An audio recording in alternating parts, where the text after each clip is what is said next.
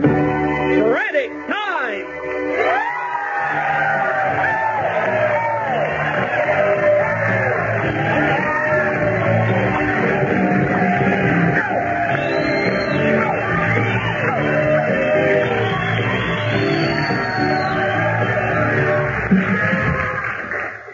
How often have your children said to you, "You're a dork"? And I'll bet you were surprised. You probably didn't know you were a dork. You had no idea. What a dork you are not to have known. But now there's hope. If you're sitting at home wondering if you're a dork, take this simple test. If you answer yes to any of these questions, then you are a dork. First, are you sitting at home right now asking yourself, am I a dork? do you smoke menthol cigarettes? Do you have two cats with corresponding cute names like Inky and Stinky or Boots and Buttons? Do you have a little plastic hand on the rear window of your car that waves? Do you laugh at the word Regina? Do you think pulling out is safe? Did you watch the big game last Saturday? Will you watch the big game this Saturday? Will you go anywhere to see a good car show? When people feel bad, do you say, "Don't feel bad"? Do you own a Cordoba? Are you John Turner?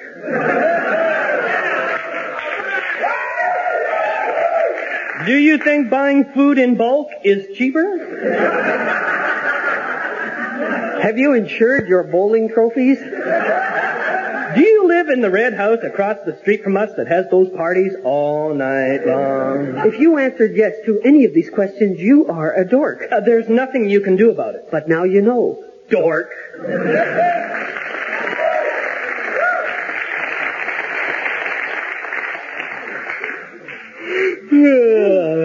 Got enough covers, dear?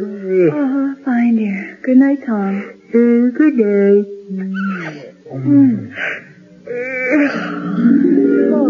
Sleepy.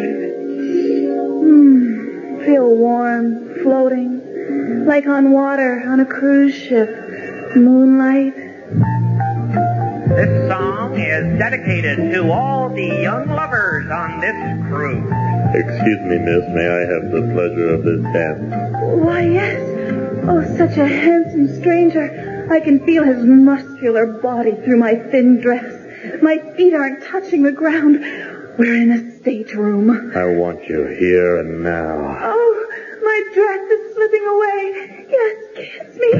Oh, my God. What is this, Wendy? My husband. What are you doing here in my dream, Tom? What am I doing here? What are you doing here? You're cheating on me. I'm not cheating, Tom. I'm just having an erotic dream. Who is he, my darling? Oh, I'm her husband, you homewrecker. Oh, Wendy, how could you? And with another man. He's not another man. He's a figment of my imagination. Why can't I be in your dream? I don't know. I don't script them. Oh, look what you've done, Tom. You've spoiled the ambience. Now we're in a World War II bomber. Come, my dear, we can parachute behind enemy lines and make mad, passionate love. Oh, who's he? How should I know? He's not real, but he is gorgeous. He's not real? Well, how do I know you're not doing this sort of thing in real life? What, parachuting behind enemy lines? Oh, Tom, grow up. Come with me across the desert, my lady. I know an oasis where we can be alone. Another one! You certainly get around. Oh, no, Tom. You're not going to spoil this for me. It's only a dream, and I'm not doing anything wrong, and you can't stop me. Well, that's where you're wrong, Wendy. I can stop you. How? Guilt. Guilt? What's that supposed to mean? You'll see. You'll see. You'll see. Hurry, my lady. Hurry. The storm approaches. Quick. Hide in here. Oh, all right. Oh. Metal box. I'm in a metal box. It's shrinking. I'm trapped. Oh, running. I must get away. I can't move. I'm falling.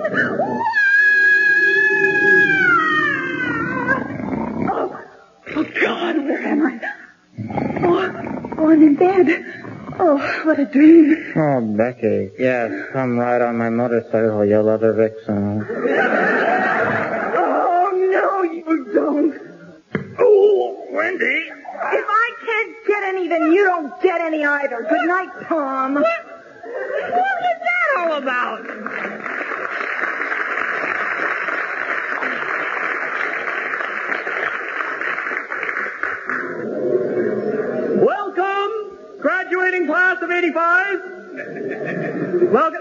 attention, please? Thank you. A university is more than just buildings and classrooms, and the gym, and the student center, and the cafeteria, and the residences. It's also students, and teachers, and janitors, and secretaries. Got to keep them happy, too. But if we come to university to merely learn facts and figures, we'll miss out on much. Our universities don't teach that anymore. As you go out into the world, the real world, the cruel, harsh, real world, you'll look back on these days with great fondness. Hard to believe, isn't it? But that's how bad the real world is. And now I call on our senior valedictorian for the graduating class, Andrew Roberts. Thank you, Dean Don merrily on high.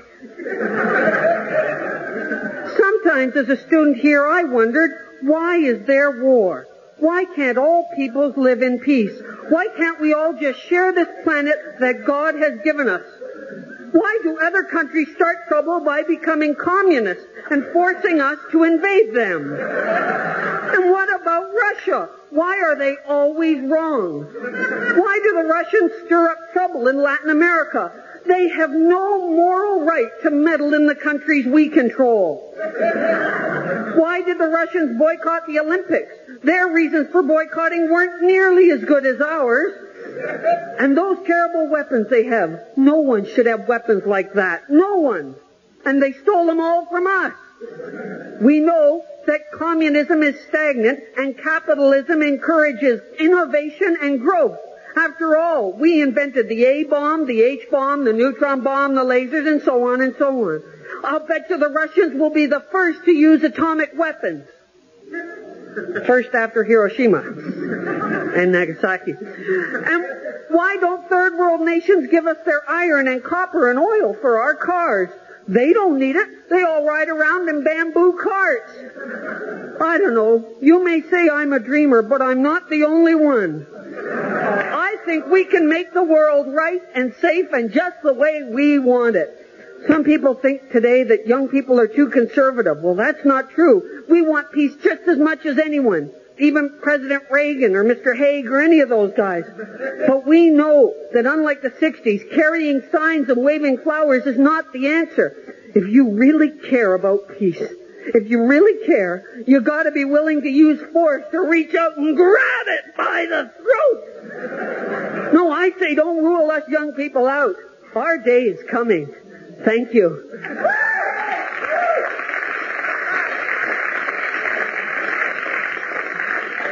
Hello, I'm Mr. Interesting. Here's something that I find very interesting indeed. An apple a day keeps the doctor away. However, 2 kumquats and a banana bring the dentist over. Thank you.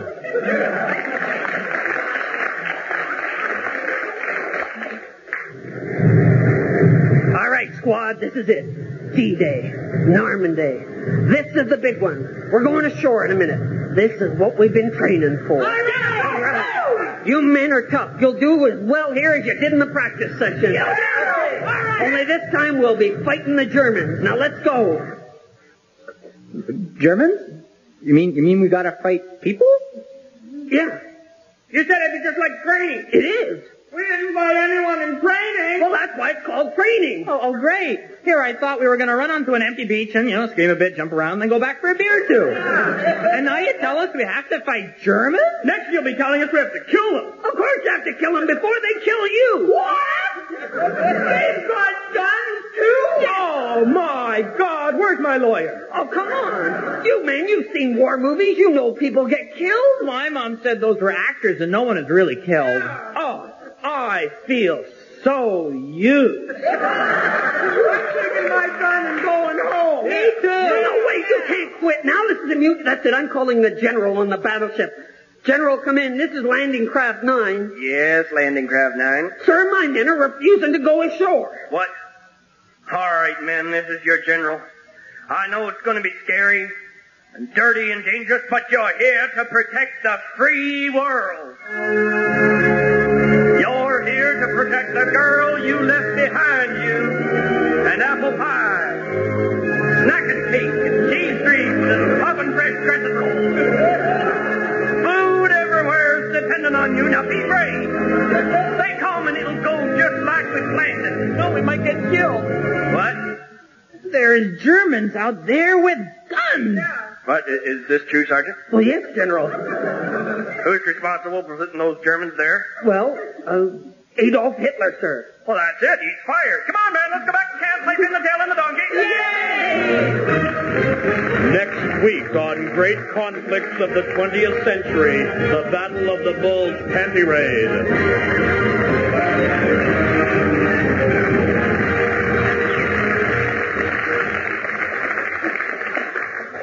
Hello.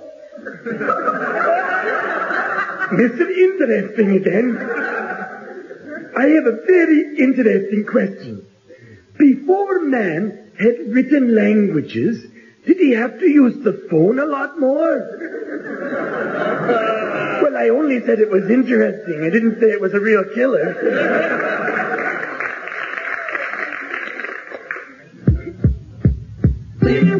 Flintstones, they're a few Franklin family. From the Homo erectus, there are Darwinian ancestry. One them flashy bones from a stone, as they chew some fairly trombone. When you're with the Flintstones, you'll have a yabba dabba do time, a dabba do time. You'll have a caveman time.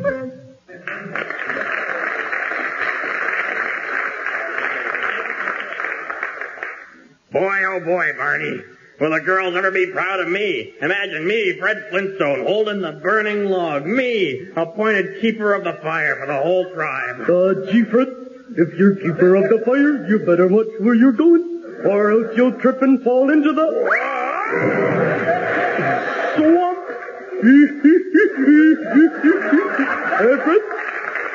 Fred? Hey, Fred, are you okay? Uh-oh, Freddy, oh boy. Look, the fire's gone out. Don't say another word, Barn. Not another word or I'll crush your skull with this rock. Sheesh, what a brooch. If Mr. Slate finds out, I'll lose my job. And my intestines. Remember, Barn, we gotta keep this hush-hush. My lips are sealed. Oh, here we are. Cave, sweet cave. Well, Ma, we're home! No, down, boy, no.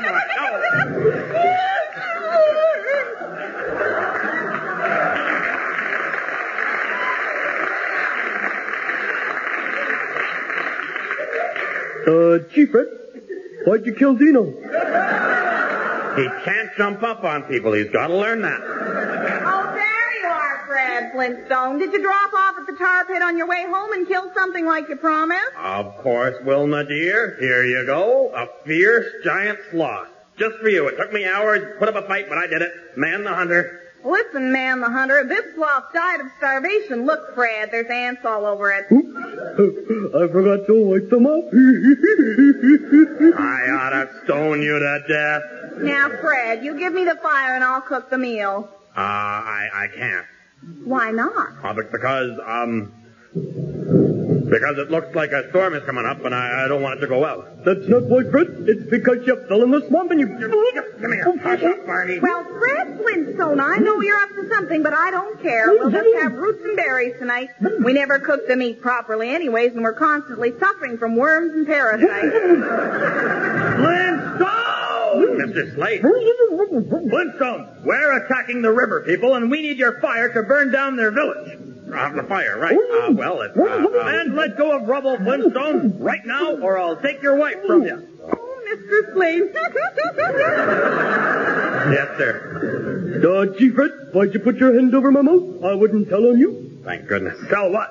Tell you that Fred lost the fire. What? Fred Flintstone, you didn't lose the fire. I can explain everything. I can get it back, I swear. How? Well, I could,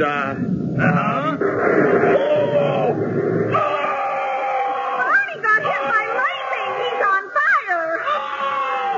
Good work, Flintstone. I knew we could depend on you.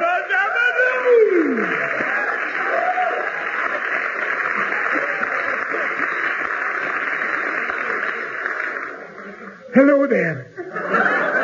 I'm Mr. Interesting. Here's something which I find very interesting. How is man different from the animal? When a bee finds a field of flowers, he returns to the hive and does a dance for the other bees. But when a man finds a field of flowers, he builds a shopping mall. Then he shops in the stores and gets his hair done in the barber shop and eats in the restaurant and goes to the discotheque and does a dance for the other bees.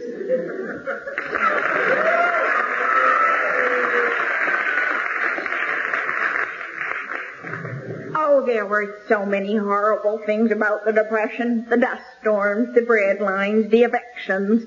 But the worst of them all were those terrible old radio shows.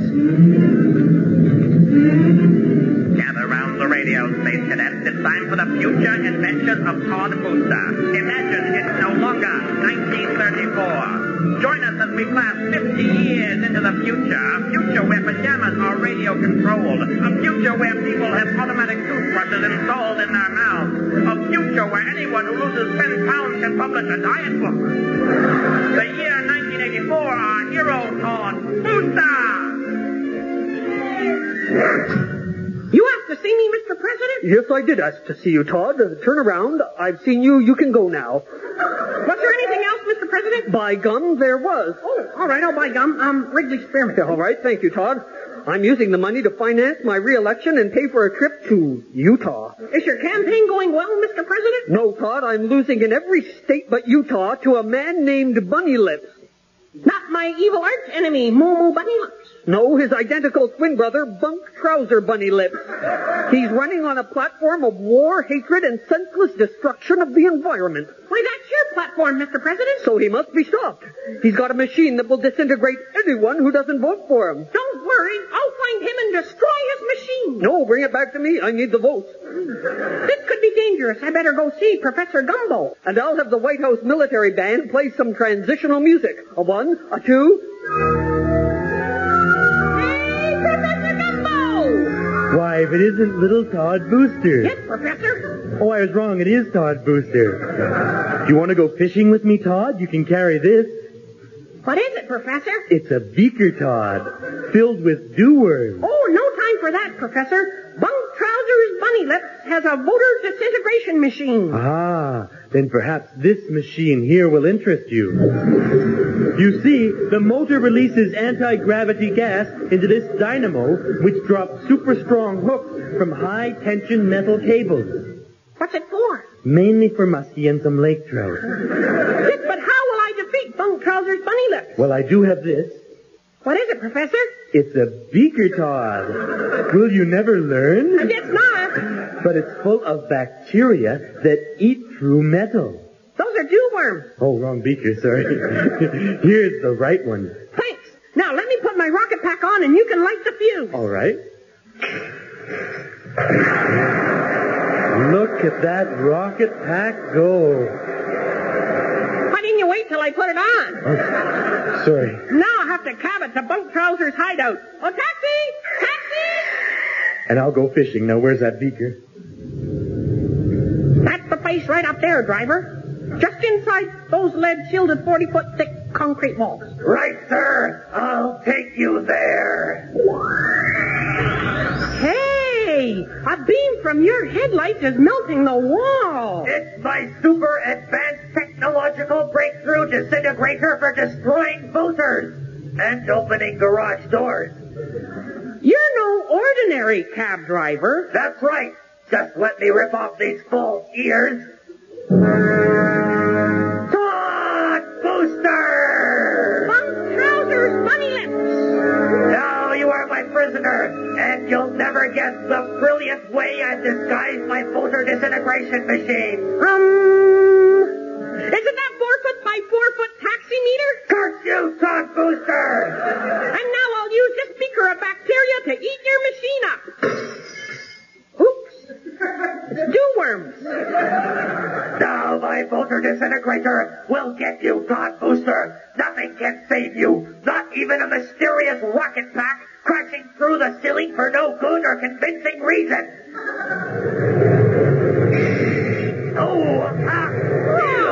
My rocket pack!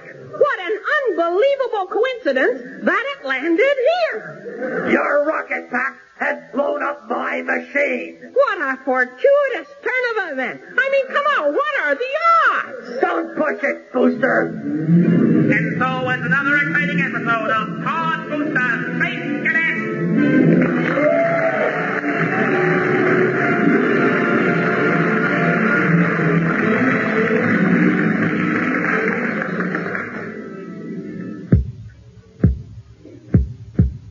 It's time for us to party.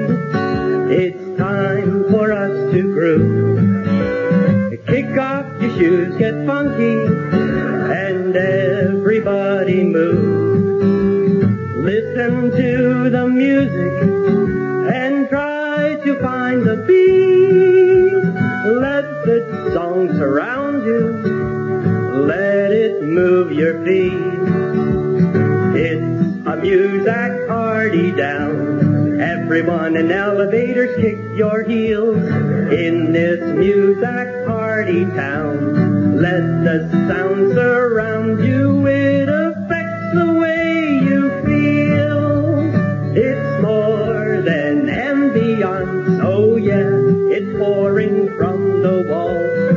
At the disco or the dentist, you can boogie down the hall. The music gets you slowly, 'cause the rhythms are so minimal, but you can help yourself, because that music is subliminal. It's a music party down, pounding from the speakers in the ceiling, in this music party town, for that James Last Holly Rich Strings kind of feeling. La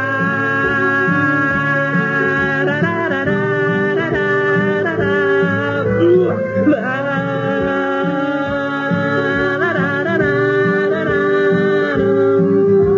The mellow noise engulfs you, so ladies grab your guys and dance to all those golden tunes you barely recognize.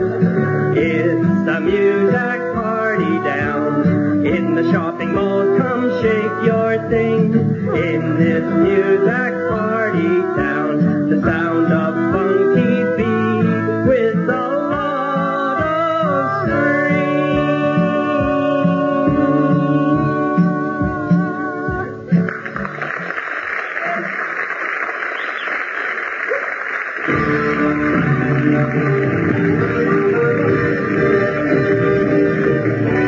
Thank you very much, ladies and gentlemen. You have been listening to Frantic Times, conceived, written, and performed by the Frantics.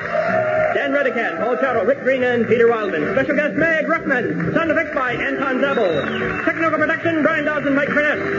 Production assistant was Deborah Coffin. Frantic Times was taped at the Blue Orchid Room North by Mr. David Milligan. Have a nice lunch, everybody. Bye-bye.